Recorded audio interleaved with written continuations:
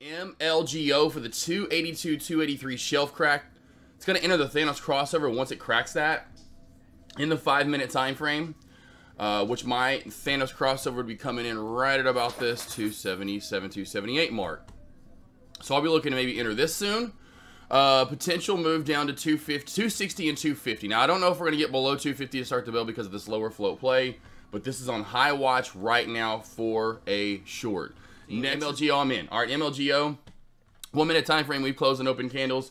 I didn't even notice that right there. I'm going to start to see if MLGO here, if we can pop up, maybe I'll even go in even more. Let's see if we can't get a fail here.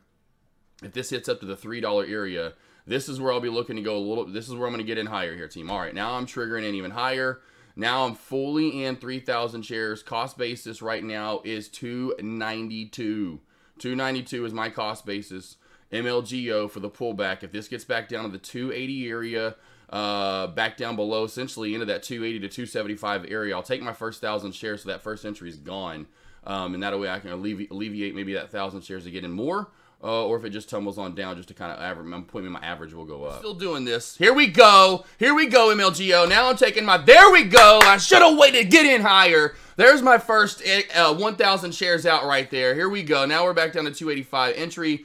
My average right now, I should say, is now 299. 299 is my average entry, 2,000 shares. Here we go. Here we go. Here we go. Come on. Man, I should have waited to get in at 315. Sorry, Groot, not 3. You idiot, Josh. You idiot. It's all right. I clipped high of day yesterday. I got where I say that 115 moved to the high. There we go.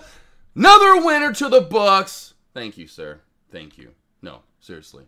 I'm out. Fully out.